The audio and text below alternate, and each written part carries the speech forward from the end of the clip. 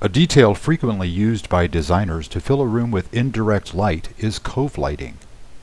Cove lighting is easy to add to a SketchUp model. Select a light fixture, then set the wattage and color values for the bulb. Once the fixture is specified, place as many lights as needed to achieve the lighting requirements for the space. In this example, 10 lights are evenly distributed around the perimeter of the room. When the light fixtures are in place, it's time to set the scene and generate a new rendering with the updated lighting solution.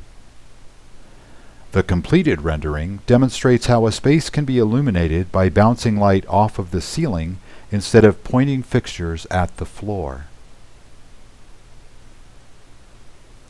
This cove lighting example was modeled with SketchUp and rendered with IRender next.